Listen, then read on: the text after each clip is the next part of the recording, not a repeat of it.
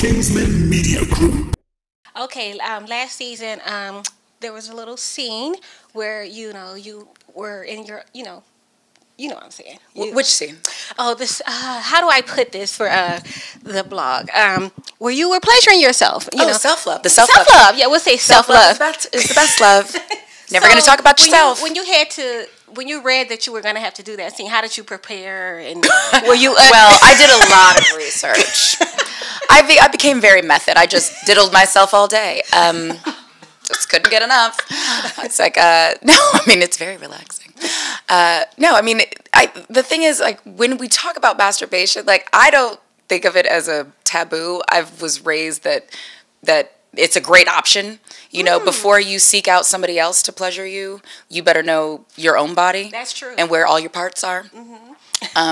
Isn't that crazy? Some people don't know where their clitoris is. Yeah. See, now if you learn about yourself and you learn how to pleasure yourself, then you never are going to have a bad sex experience because you know how to dictate and direct to where the good things are. Okay. You know that book, Where the Wild Things Are? I'm going to write a book called Where the Good Things Are, and The Art of Self-Love. But we should talk about it more as an option, especially with young people. It should be the first option. You know, like, God bless abstinence. God bless. It's not working. I have a teenager. I have a 16-year-old. It ain't working. Okay. You'd say, whatever you do in the bathroom or when you close your door, I will respect it because I would much rather you be in there diddling yourself than out spreading your seed or dropping your eggs, all over town. So it's a great alternative, and no harm, no foul. You don't have to worry about rumors. You're not going to post selfies of yourself. You're not going to sext yourself. It's a good, safe time. And for adult women, it also releases a lot of pressure if you are, let's say you're horny going on a date and you might make some bad decisions based on a need, a certain physiological desire, you can handle that. Maybe not at work. I'm not saying diddle yourself at your desk like Mary Jane. I'm sure there's you might end up in HR, but how do you have that conversation with human resources? So let's talk about your diddling yourself. I don't know where to put that on your evaluation, your mid-report evaluation. She comes on time. She diddles herself. Reports are good and thorough, but the diddling yourself is a problem.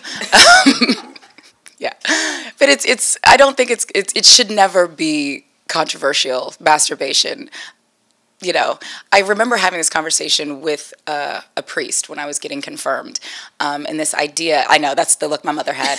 She's like, "No, you didn't. You didn't talk to Father. You didn't talk to the priest. You didn't say that." And I said, "Yes, I did." I'm like, "It's a logical question," and because it's this idea with certain religions that any drop of seed is a sin. Right, any wasted seed. Like, you should only have sex for procreation. Right. So I'm like, I get why men then, using that theory, why men shouldn't masturbate. But if I masturbate, it's not like my eggs are shooting out. I should be able to masturbate, and it's not a sin. What do you feel like that? How do you feel, priest? And that's kind of what he looked like. Okay. The blank stare. Yeah. So he was like, any kind of sexual gratification is a sin, and which I didn't buy. I felt like there should be some gray area there. Okay. Yeah.